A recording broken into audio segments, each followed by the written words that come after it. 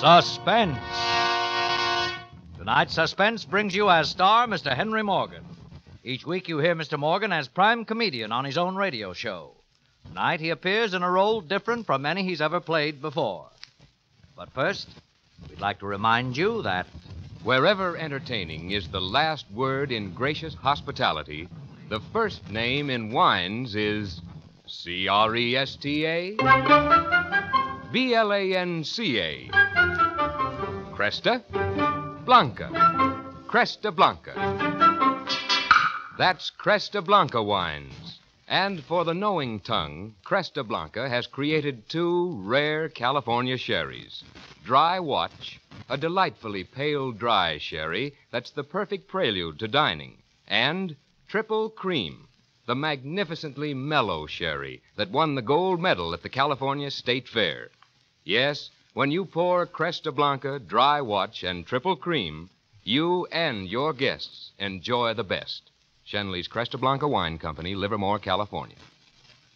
And now, Shenley brings you radio's outstanding theater of thrills, Suspense. Presented by Roma Wines. That's R-O-M-A. Roma Wines of Fresno, California.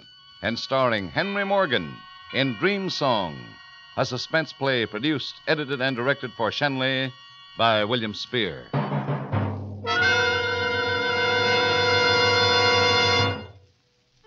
The apartment was 1.5 rooms, about enough space to turn around, sleep, and eat in. But it was enough for a bachelor like me, and I felt lucky. I'd had to move out of my last place in sort of a hurry. You know how you get pushed around nowadays. And I had no real right expecting anything even halfway decent to turn up for me so soon. I went about installing myself, which merely means bringing in my old studio couch, an old chair, about 3 trillion books, a couple of Matisse prints, and my typewriter. And I was all set in a day or two and ready to get down to real work on the book. One evening, I came in after a good dinner and sat down to finish off a sequence.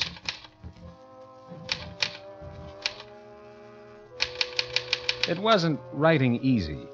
I felt that I was getting off on a tangent. I was going a million miles away from what I wanted to say, and it annoyed me.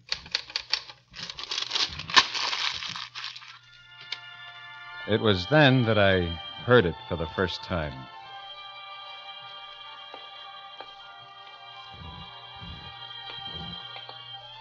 It was coming from the next apartment, and coupled with my bad writing, it was very annoying.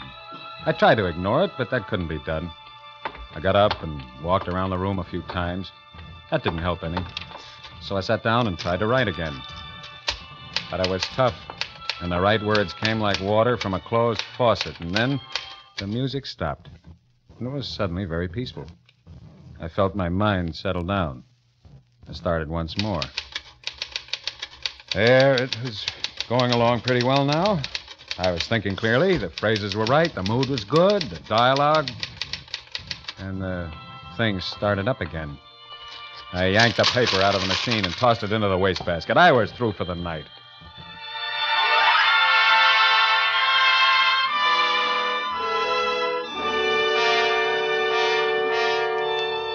A few nights later, after spending the entire day reading, which is so much more delightful than writing, I decided it was about time to sit down and start pounding it out.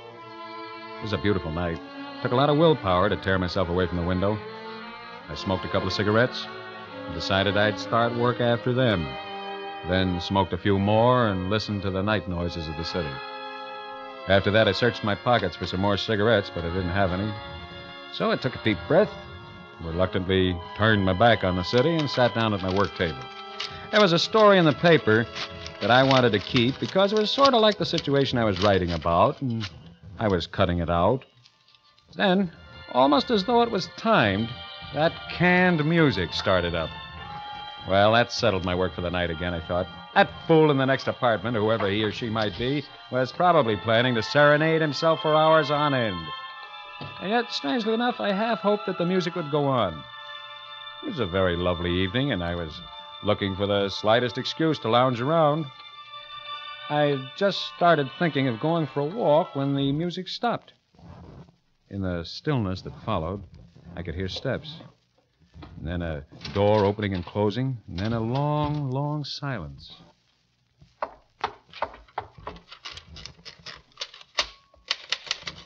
Then I was back at my typewriter, and everything was fine. The words were coming right from my brain to my fingers, and as I wrote, I could see the next line and the next. And then, while I was working, I became conscious of the next door footsteps, and it disturbed me. I sat up, stretched, yawned, looked at my watch. 1 o'clock in the morning. I hadn't realized it was that late. Yes? Who is it? It's me, Mr. Kenyon, the janitor. Please open the door. What's wrong? But he always come around at 1 in the morning. Excuse it, please, Mr. Kenyon. Are you Charles Kenyon? Of course. What is it? He's from the police station, Mr. Kenyon. Here you are. I'm Sam Fields from this precinct. Can I come in? Come right in. What's this all about? Apartment 4D, Mr. Rodson. Why has don't been... you shut up? Kenyon, you've been home all night? Yes, I have. What have you been doing here all night? Mr. Kenyon's a Look, writer. are you going to keep your trap shut? Go ahead, Kenyon. Well, I'm a writer, and I've been working all evening. That's about all. You didn't hear no noise, no commotion? No? What's happened? The man in apartment 4D's been killed, murdered. Oh, the floor is all What? covered with blood. Oh, we'll never get it off without scraping. That'll run up a bill, too. 4D. That's 2 flights up? Oh, he was a pretty good guy, that Mr. Rodson. He gave me 5 for We're Christmas. just in here checking up. I don't suppose you knew him. No, I didn't. Well, he must have been killed a short time ago. The coroner's upstairs now. The janitor here heard a struggle and phoned in. Yeah, I live in 4E now. The owner chopped the basement up into 3 apartments. Oh, he makes a barrel of money that way, This you Mr. see. Rodson And was just about dead when we got there. I'm surprised you didn't hear us go up. I was busy writing. Yeah, he must have been. Oh, all that blood on the floor. We'll never get it off. Why, the next tenant will have to paint the floor red, I tell you. How was he killed? He was stabbed in the back with a sharp instrument of some Yeah, kind. stabbed in the Not back. a knife, the doc says. It could be maybe a shears or scissors. Well, we looked all around, but we couldn't find no scissors. The murderer isn't giving out souvenirs this week. Well, Mr. Kenyon, I guess you're okay. We may want you to come down to headquarters for a few questions tomorrow. If so, I'll let you know. Yes, of course. You can go back to your writing now. Hey, what do you write? Detective stories? No, about people. Yeah? That's who commits the murders, too, people. Although I must say some of my best friends are people. What'd you write tonight? I don't see nothing around. I don't like to have people see it, until it's finished. You know, I got a tenant already for that apartment. Maybe that's why the guy was knocked off, so someone could get the apartment. What about his wife? Oh, 4D's got no wife. Now, I know he has got a young lady, but he is a bachelor. All right, you all see. right. We ain't interested in gossip. Come on, let's go. Oh, I'll be seeing you, Mr. Kenyon. Yes. Good night.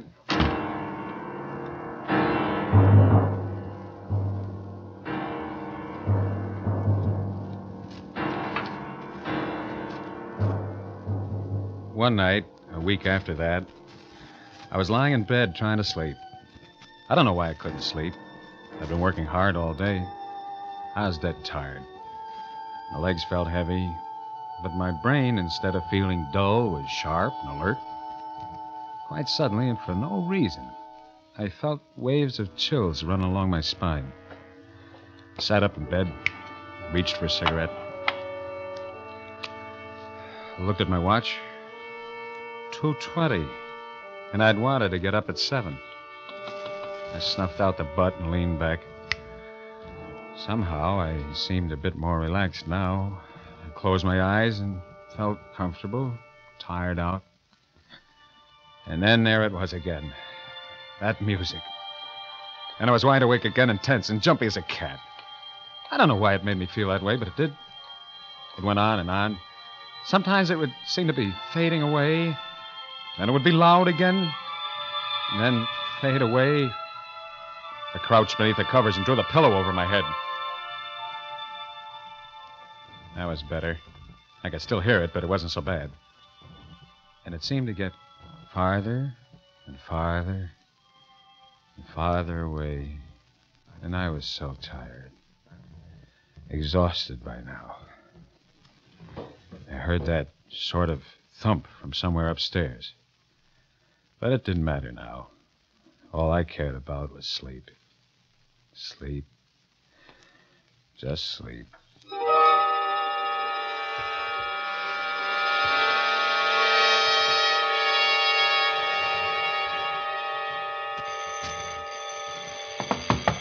Mr. Kenyon. Mr. Kenyon. what was Are that? you all right? Of course I'm all right. Just a minute, I'm still in bed. Can a man sleep around here without I people? didn't know you were sleeping. You always sleep this late, Kenyon? Oh, Inspector, I didn't recognize you. I guess I'm still a little bleary-eyed. Come on in. I ask if you always sleep this late. 12? Guess it is late. No, I don't usually, but I couldn't get to sleep last night. Last night. Shut up. Kenyon, do you know the guy who lives upstairs? That was Mr. Blackwell, the lawyer. I'm sorry, I don't. I don't know anyone around here. I do my work, that's all I know. Look, you asked me these questions the last time you were here. Yeah, I know, and I'm asking him again. Mr. Blackwell, he's been killed. Killed? Upstairs? Yep, killed the same way. Floor just filled with blood, just like 4D. Well, last night I did hear something. Hmm? I didn't think it was anything then. It was just a sound, like a table or something falling over from upstairs. There was no table falling. What time do you think you heard it? A little while after I went to bed. A little after 2 a.m. Mr. Blackwell divorced his wife 5 months ago. She was such a nice woman. Coroner says death took place around that time. You didn't hear anything else, did you? What? I said, did you hear anything else? Anything else? Anything else? That music. But I couldn't tell him about that. I couldn't tell it to a detective. Or that terrible feeling I had when I heard it. It would sound silly, crazy. Yes. Did you hear anything else? No, I didn't hear anything else. I went to sleep right after that, and I didn't wake up until you rang the bell just now. Mr. Blackwell gave me a 10 for Christmas, but he never smiled. He was a very sad man. We've been checking up to see if everyone else is all right. Has anyone else? No. Just this guy above you. I guess we got some sort of maniac operating in this area. Well, he tries to get me. He's going to get a big surprise. I got a license to carry a gun. I got a good gun, too. My son brought it to me from Germany. Well, now, don't go shooting the tenants just because they don't pay the rent. Everybody pays the rent here. Oh, did you ever see a guy with no sense of humor? Well, this whole thing doesn't seem particularly funny. Well, don't you worry about it, Mr. Kenyon. You've got the whole police force protecting you, so don't worry about it at all. Well, I'll probably be seeing you. Yeah. So long. So long. Goodbye, Mr. Kenyon. Oh, Mr. Torsten, will you stay a moment? I'd like you to do something for me. Why, sure. Mr. Torsten, you seem to know a good deal about everyone in the building. I don't snoop around. Oh, I'm the janitor. I just see them when other people don't see them. I know. I didn't mean it that way. I just want to ask you a question or two. This Mr. Blackwell who was killed, he was living alone, wasn't he? Yeah, like I told you, he was married, but his wife moved out. Do you know it's harder to take blood off the floor than it is from the walls? You can paint the walls, but the floor it has to be scraped and sanded. Tell me something. What about my neighbor to the left, next door? Oh, 2E? Well, I don't know too much about him. I just seen him once. He never bothers me. His name is Williams. Has he got a phonograph? Oh, yeah. Got lots of records for the phonograph, too. I seen them when they put the telephone in. That was the only time I was ever in his place. I see. Well, thanks a lot, Mr. Torsten. Oh, that's a... Well, say, thank you, Mr. Kenyon. And if there's ever any time you ever want anything, don't be afraid to ask. No, I won't be afraid. No, I won't be afraid.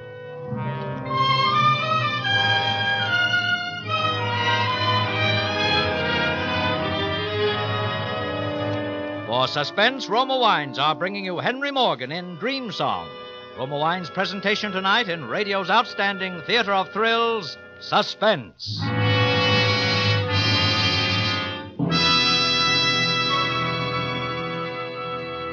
Suspense, radio's outstanding theater of thrills, is presented by Roma Wines. That's R-O-M-A, Roma Wines, from the world's greatest reserves of fine wines.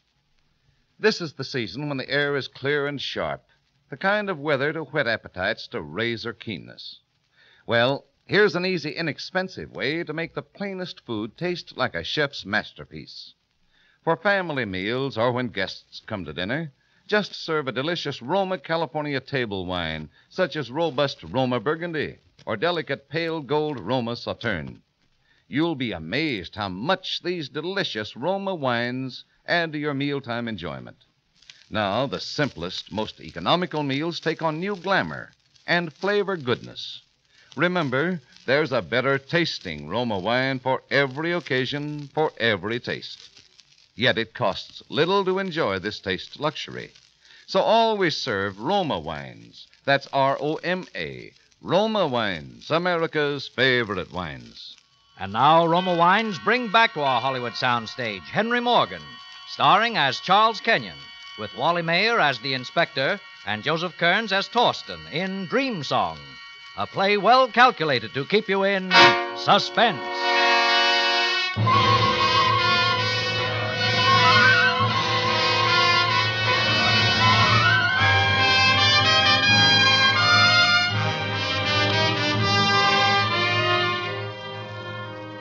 First time in my life, I felt genuinely afraid. Because it was something you couldn't know, couldn't fight. An innocent knock on the door, you open it, the next thing that happens is you're found in a pool of blood. With that intolerable canned music coming from next door. I wondered what that Williams looked like, living next door. Why should he play that one record over and over again when he had so many? Torsten said that. And I wondered what he sounded like. The house phone.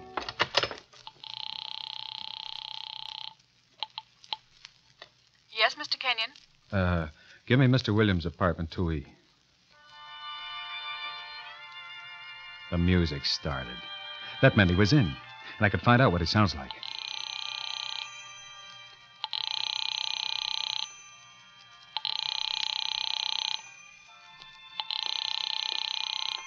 There's no answer. Shall I keep ringing, sir? Why doesn't he answer? He's there. Maybe he knows I'm calling. Maybe he can hear me call. Shall I keep ringing, sir? Well, why doesn't he... Oh, no. Never mind, operator, never mind.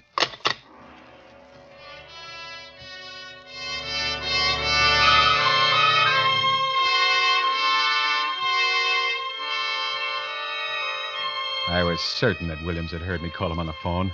Had been, as a matter of fact, waiting for me to call. From that day on, I left peace of mind behind. I thought of moving, but there was no place to go. I smoked more and more. I sat for hours in a dark movie, in the park, in the public library reading room. And still that record revolved in my ears. If only I could get to know who this Williams was. If I could get to see him. If I could get to observe him somehow without his observing me. I was in the park when I thought of it. I could see our windows from the park. I hurried home. I searched in a drawer for my one war souvenir, my German liberated binoculars. Powerful 8x50 Zeiss field glasses. There they were, still dusty. I wiped them with my shirt, went back downstairs to survey the terrain. I hurried over to the park, my heart beating like a trip hammer. Leaned against the body of an old auto. I tried to look at ease. I looked up at Williams' window. The Venetian blinds were raised. I looked around. No one in sight. Quickly, I unslung my binoculars, held them up to my eyes. What was I focused on? That wasn't Williams' window. That was mine. Where was that window? To the left? Should be just about there. There it was. The window, just as though I were a few yards from it. Having fun, buddy? No. No, officer, See anything good? Look, officer, Yeah, I know. You're trying to spot planes. Yeah, trying to spot planes. Why don't you try spotting them from the roof? Well, I never spotted anything from the roof. Look, wise guy, I'll give you a tip. I'm easy going. But when headquarters gets on my tail, I gotta play rough. Now, if somebody puts in a complaint and I catch you causing trouble, I'll run you in. You understand? Well, so far, there's been no complaint. Now, let's just leave it that way, huh? So just beat it now before I change my mind.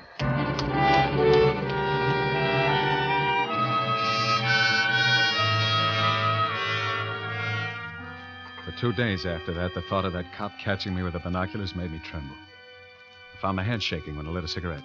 Couldn't eat. I knew that I must find some way to reassure myself about Williams or I'd lose my mind.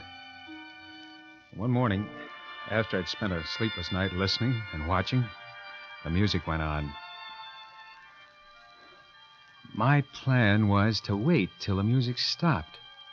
Possibly then Williams would go out. And as soon as he left, I'd slip out and follow him. I waited while that music ground out, that metallic sentiment squeezed out through a loudspeaker. 9 o'clock. 9:30. 10 o'clock.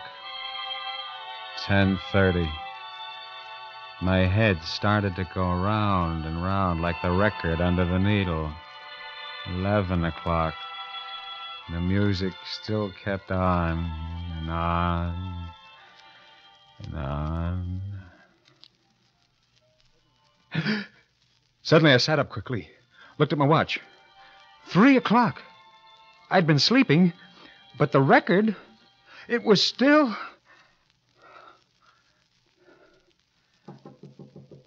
Mr. Williams? Oh, Mr. Williams. Torsten. Mr. Kenyon. Mr. Kenyon. Torsten, he always talks about blood. Mr. Kenyon, did you say something? Don't you come in here! Don't come in here! Oh, Mr. Kenyon, what's the matter? You keep away, Torsten. You keep away from it. Keep away? Oh, all right. Only I was just going to tell you, don't use the incinerator for a while. We're cleaning it out for the next couple of hours. Incinerator? Yeah. Oh. Well, why tell me? Oh, we tell everybody. We don't keep it no secret. Mr. Williams, too? He pays his rent. Only he's not home. I just knocked, didn't I? Yeah, but you came in here with a key. Why? Because I hear you yell like a bull. I thought maybe something was wrong. Maybe something is wrong with Mr. Williams. Why don't you open his door? Look, Mr. Kenyon, I don't go around opening people's doors for the fun of it. I got a job to keep. I got a reputation to think of. If you think a super's job is easy, you got it all wrong. I didn't mean it that way. Well, okay. Only, please don't use the incinerator, huh?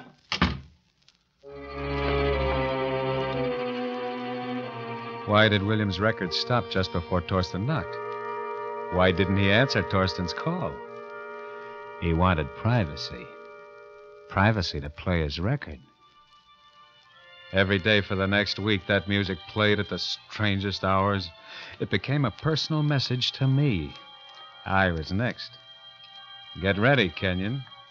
You're next to have the floor of your apartment scraped, the walls done over. Many times I thought of calling the police. But what good would that do? No one would believe me just because of a record. No one would believe me without some proof. That was it. Proof, something that would stand up in court before a judge, before a jury. Yeah, but before I could get that, he might creep into this room. Slowly, quietly, while I was asleep, while I was in that bed, helpless as a child.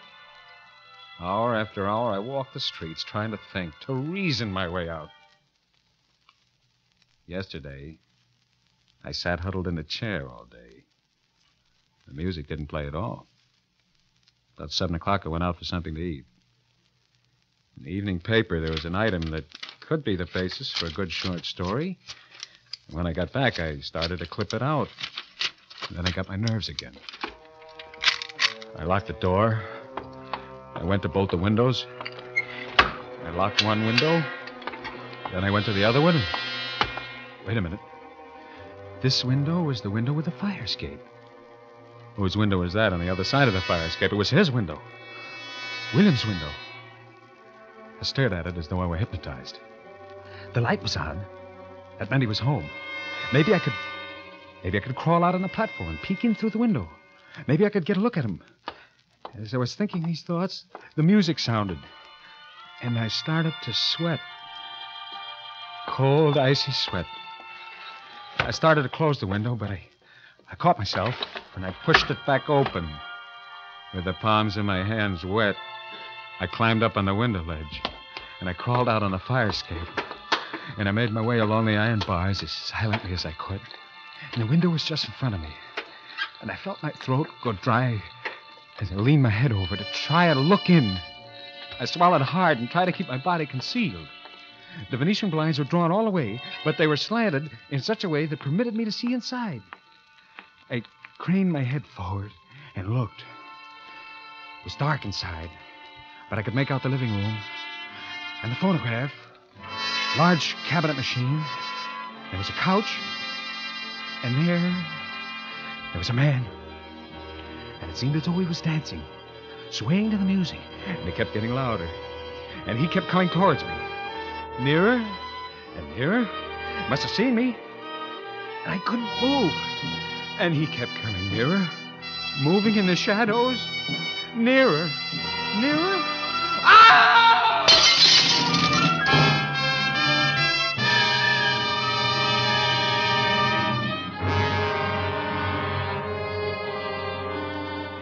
came out of it, I was in my own apartment, lying on my own couch.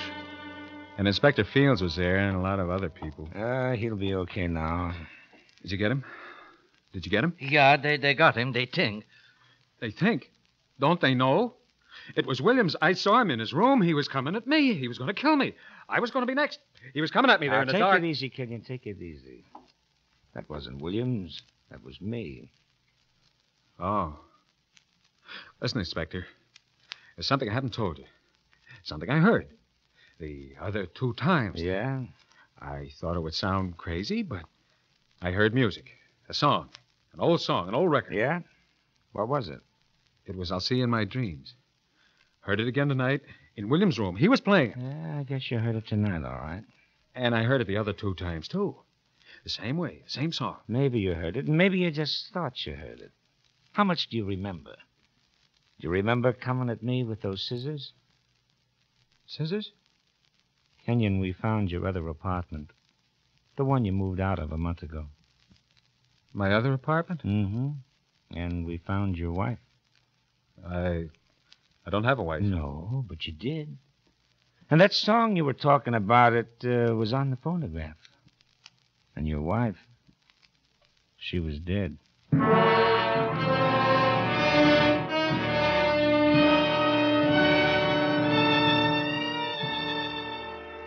They made me talk to a doctor today.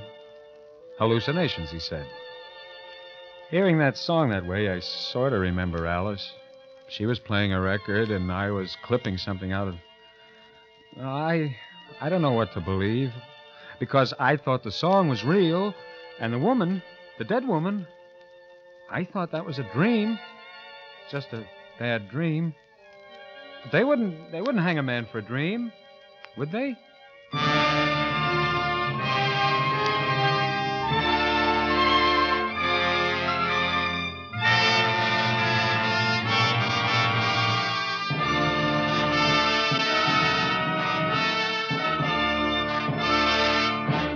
Suspense.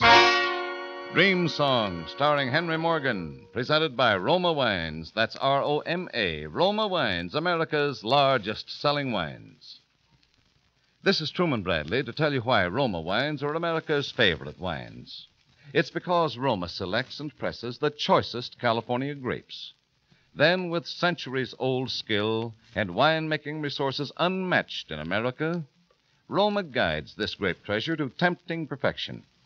These better-tasting Roma wines are placed with other mellow Roma wines to await later selection for your enjoyment from the world's greatest reserves of fine wines.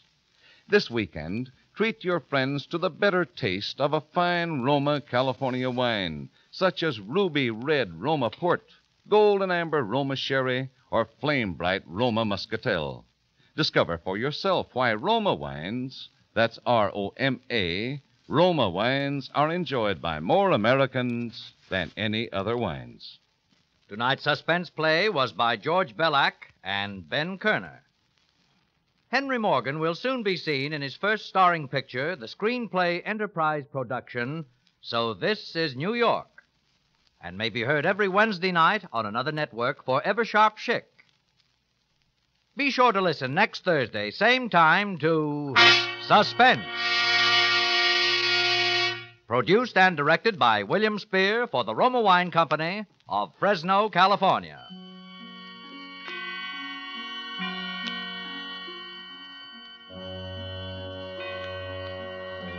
This is CBS, the Columbia Broadcasting System.